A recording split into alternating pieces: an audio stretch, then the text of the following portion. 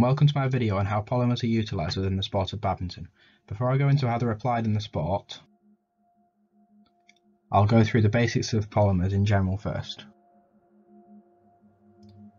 A polymer can be defined as a large molecule or macromolecule made by linking smaller repeater units known as monomers. The linking of these monomers is called polymerization.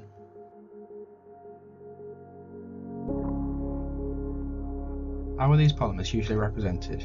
Here's a section of a simple polymer, polyethene. The monomer of this polymer is ethene. The repeat unit is a part of the chain which could be repeated over and over to give the full polymer, and the polymer is represented like this.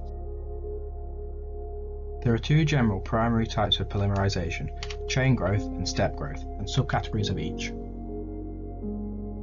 In chain growth polymerization, monomers are added one by one to the reactive end of the chain. Specific chain growth mechanisms differ greatly, but they all have an initiation step, where a reactive species is formed, propagation steps, where the chain is extended, and a termination step, where the reactive species is deactivated and polymerization stops.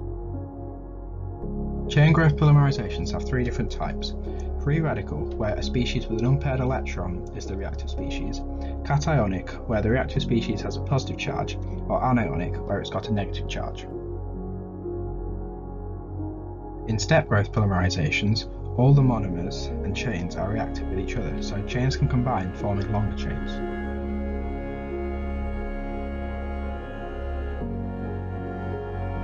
Where are polymers used in badminton? Rackets use carbon fibre, which is produced via a polymer and is used because it's strong but lightweight. Most casual players use nylon shuttles, a polyamide, due to their cost and durability. Most sports clothing is also made from polyesters due to its stretchiness, allowing players to use their full range of movement.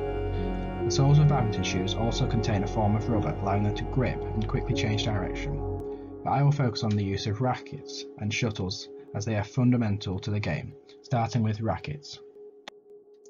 Many professional players use rackets with a carbon fibre frame due to the high strength to weight ratio of carbon fibre, allowing for a lighter racket which can be moved more quickly for better reflexes on defence,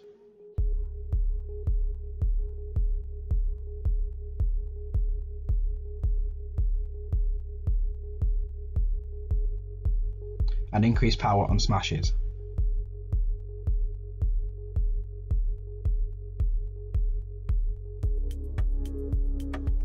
All of this allows badminton to be the fastest racket sport in the world, with a world record shuttle speed of 493 km per hour. So why do the racket manufacturers choose carbon fibre?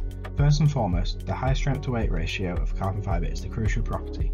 This property arises from the layers of carbon sheets being slightly misaligned, causing folds in the structure, so the sheets cannot slide past each other and the structure is held together more strongly, unlike in graphite where layers slide easily, making it slippery.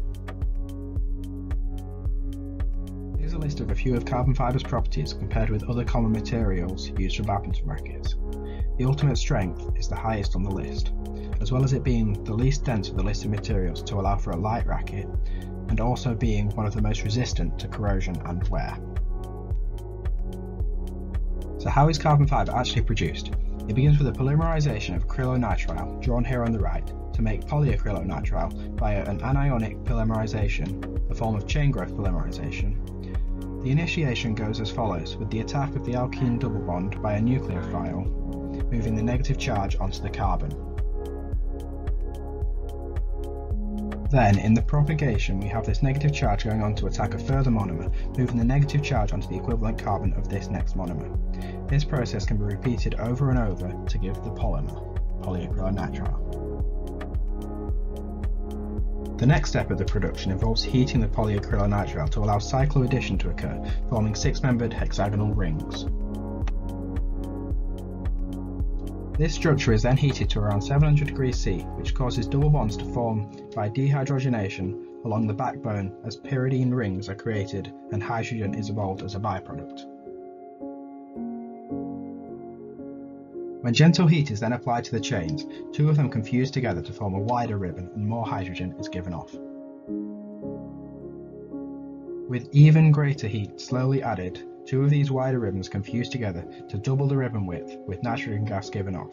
This gives the final product of carbon fibre for use in badminton rackets.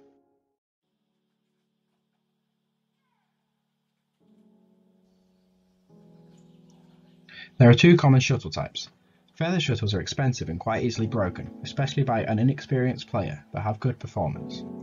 Nylon shuttles, being cheaper and more durable, means they are more commonly used by casual players where performance is less important.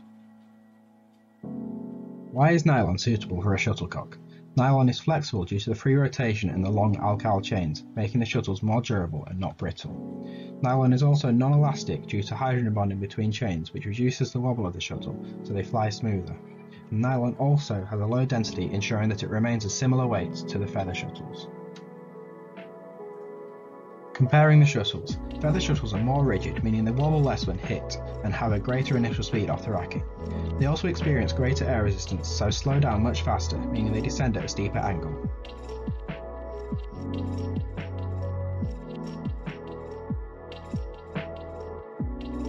Whilst nylon shuttles have a thin nylon skirt to remain lightweight, which sacrifices the rigidity, leading to a longer wobble, making the shuttle more unpredictable and react less well to good technique.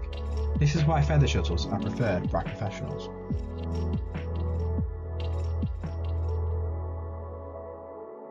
So how is the nylon produced? A condensation polymerization of the monomer 11-amino undecanoic acid is a step growth polymerization that gives nylon 11 as the product.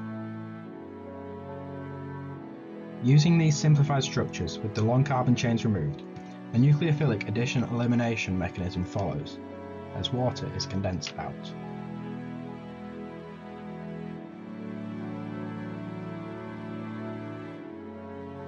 This species can then go on to react with another monomer over and over again to give the polymer nylon 11 for use in shuttlecocks.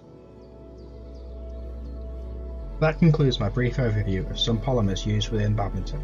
Thanks for watching, hope you enjoyed.